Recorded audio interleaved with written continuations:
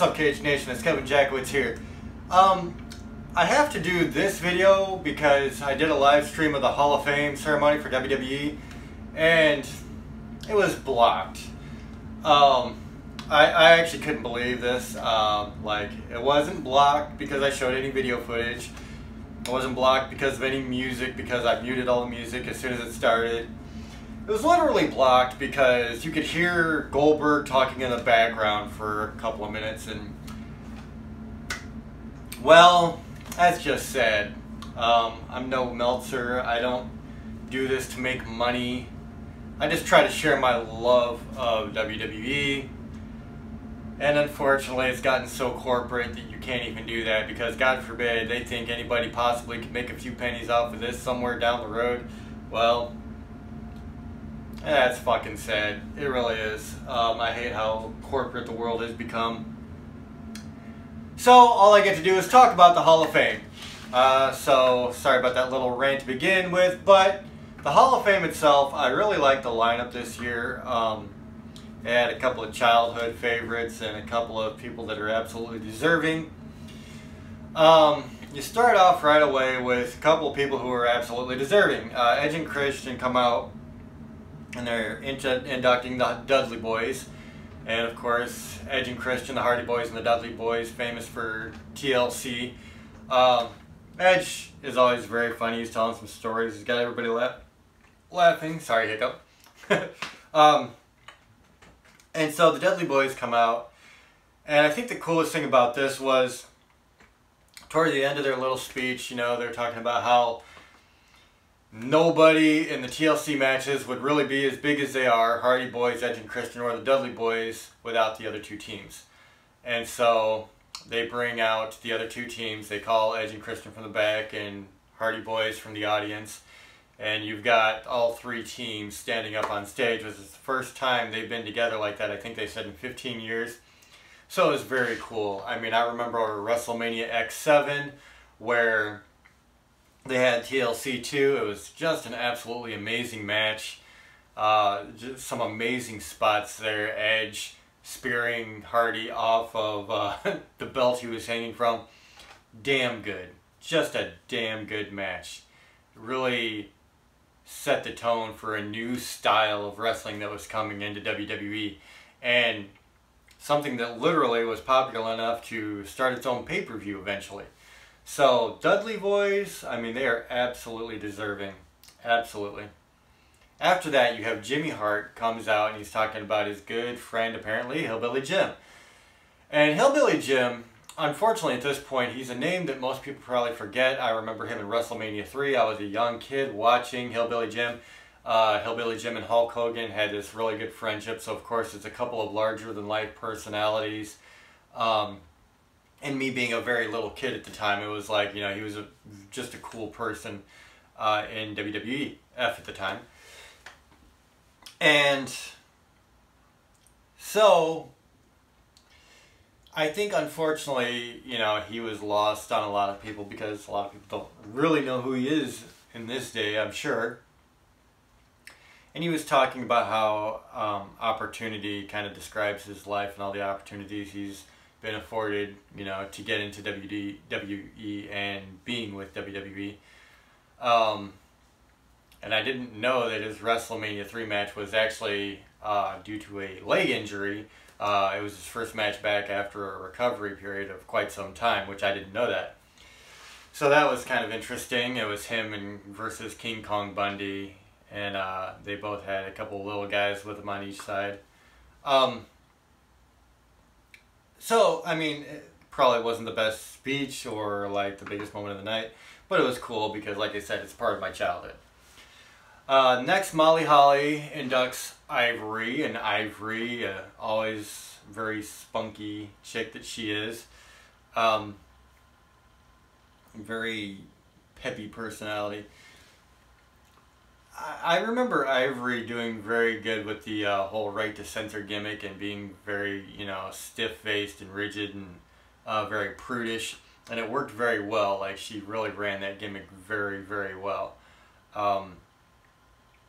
Some of her feuds with Chyna and Lita were really, really good.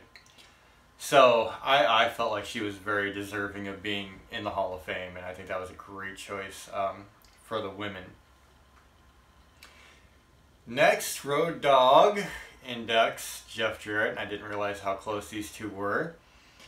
But I also, it was really something I never thought I'd see, is Jeff Jarrett coming back to the WWE in any form or fashion. There was the big, rumor that Jeff Jarrett had held up Vince McMahon for money for the Intercontinental Championship when he was leaving WWE. He also started TNA as competition for WWE.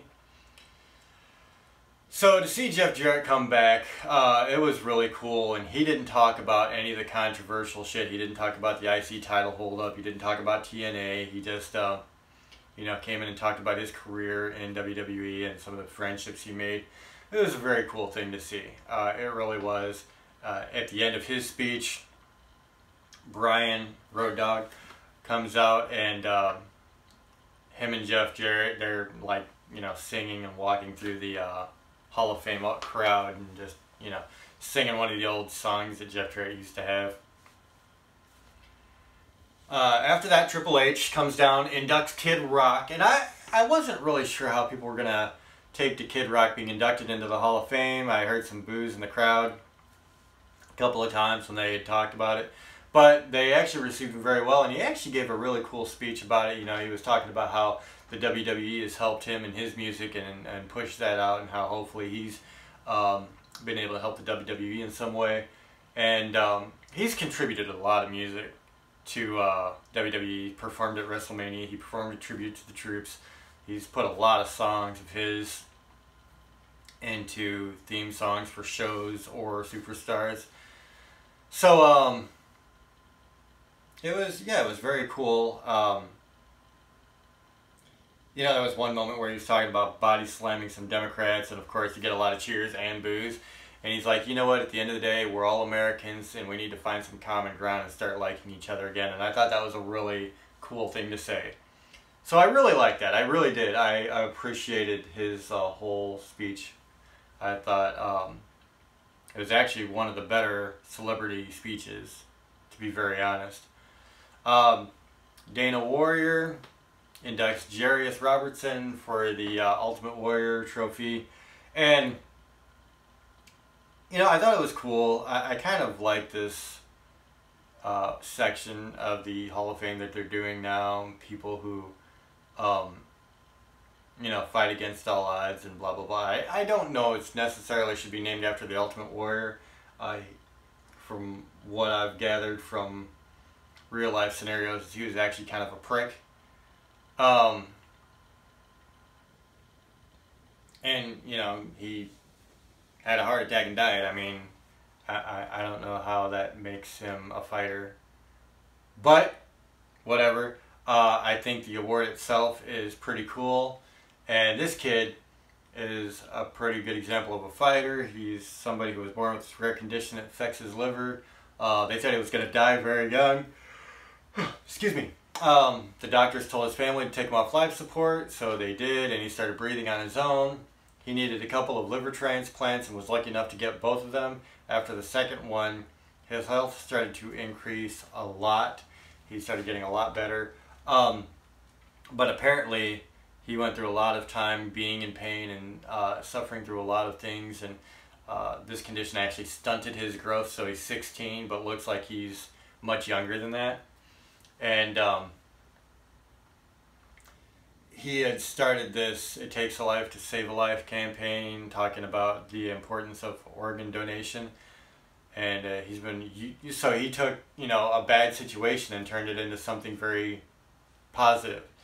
And I'm always happy to see people do that. So this Jarius Robertson kid was great. He had a lot of personality up on stage. He's just fun to see. So I thought it was cool. After that big show, Paul White, he inducts Mark Henry. Mark Henry, very deserving, of course, being in the Hall of Fame. The guy has, been champion and one of the most recognizable big guys in the company. So I thought that was cool.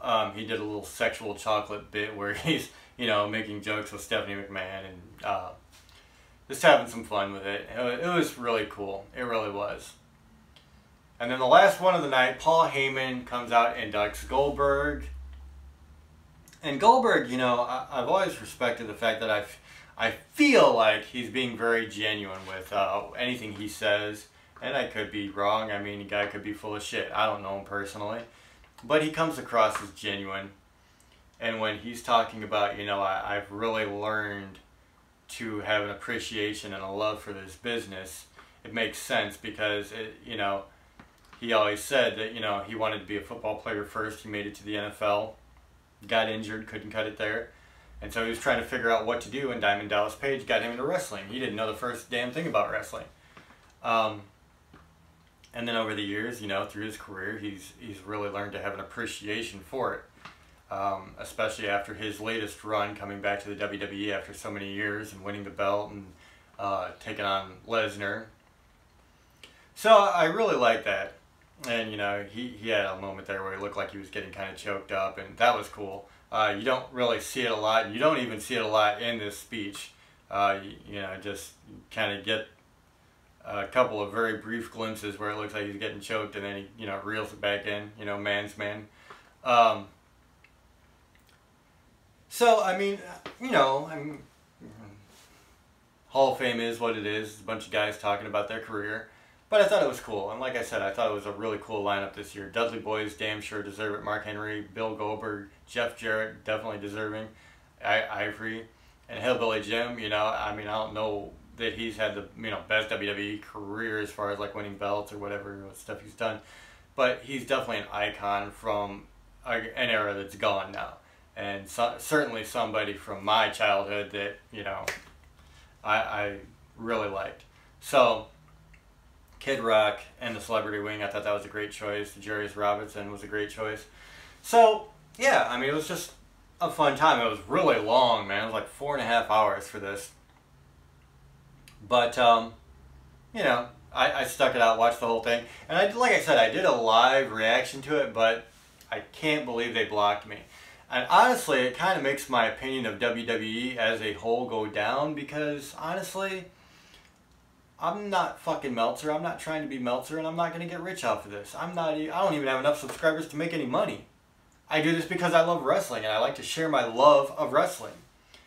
So, to have a video blocked because you could hear Goldberg's voice in the background, get the fuck out of here with that shit. That's just stupid.